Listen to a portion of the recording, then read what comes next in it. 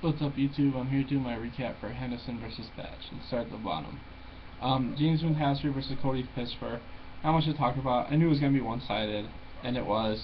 James Moontassery, he looks like the better prospect, and he just whooped this guy's ass. I mean, it was a one-sided ass whooping.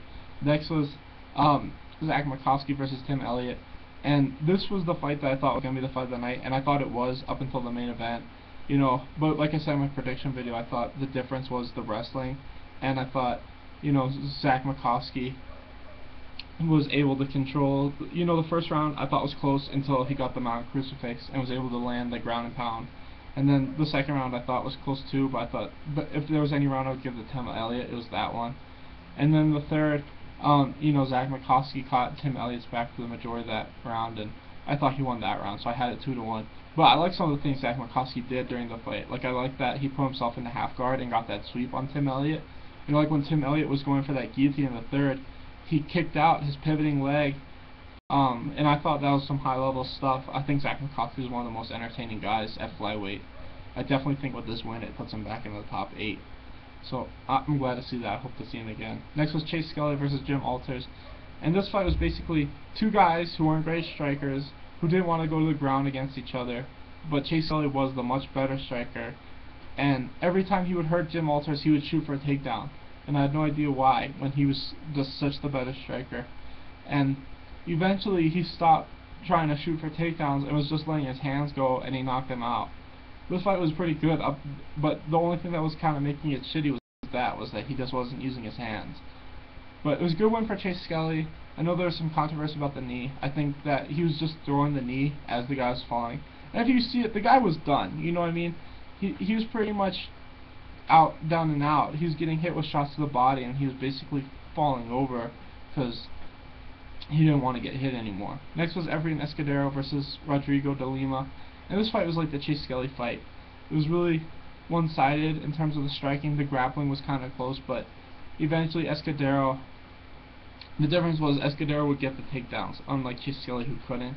And then he would just, get ground and pound, but, not much to say about this fight. It was a good win for Escudero, though. Next was Ray Borg versus Chris Kalades, and this is just a super one-sided grappling fight. It was an entertaining grappling fight, but there was no point where Ray Borg wasn't dominating. And then in the third, he caught a Kimura from half guard. So good win for Ray Borg.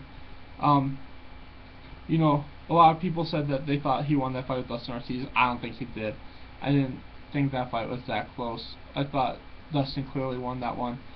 But I think Ray Borg, with these last 2 wins, has shown that he is a top 15 guy. And I would love to see him fight a top 15 guy next. Not Dustin, because Dustin will just win again. Next was Kevin Lee versus Michael Pereira, and this was exactly what I thought. This fight was boring, but Kevin Lee was just the much better wrestler, and that's what happened for the 3 rounds. Was his wrestling was better, and he was able to, their striking was pretty close, but I thought Kevin Lee was a little better. But the main thing was his wrestling. Next was Daniel Kelly versus Patrick Walsh, and this fight was basically 2 guys who aren't great strikers, but Daniel Kelly was able to throw crisp 1-2s, and Patrick Walsh was just trying to wing big hooks. And in my opinion, I thought Daniel Kelly won every round. And I'm going to say this. If you miss weight, I feel like if you don't finish the fight, no matter how dominant the round is, I think they should just make that rule. You lose the round. Because, like I said last week, when Tyron Woodley won, I thought he lost, but they gave him the win. And when Ian McCall lost, I thought that fight was close. I thought it could go either way, but they gave John Lineker the other 2 rounds. I'm just saying this. I feel like if you miss weight, and by that much, where you're not even in the same weight class, because Patrick Walsh weighed in at like 190 something, and the weight class is in the 80s, you should lose every round, unless you finish the fight. That should be a rule from now on, from this point going forward, you know what I mean? That way, I don't need to talk about it anymore. It's just be a rule. If you don't finish the fight, and you miss weight by that much, you just lose every round. And then there's no bitching and moaning later. From me and everybody else, I know that I do it, but I'm pretty sure there are other people that do it too. And I'm just saying, if they make that rule from now on, it'll make fighters not want to miss weight anymore. And it'll be a good rule to have, because then when guys go into that fight, they know they need to finish, or that's it, they lose. No matter how, they win every round 10-8, they lose. That's how it should be. That's their main job, is to make weight. Next was Neil Magny versus Kichi Kunimoto. And I thought the first 2 rounds were pretty close, but then Home the third, I think Kichi was gassed, and Neil took his back really early and got the rear naked choke. Next was Max Holloway versus Cole Miller, and I thought Max, he looked really good. I just don't think he was able to find the range good enough to land the devastating strikes, which is why it went to decision. But I still think he looked better than Cole.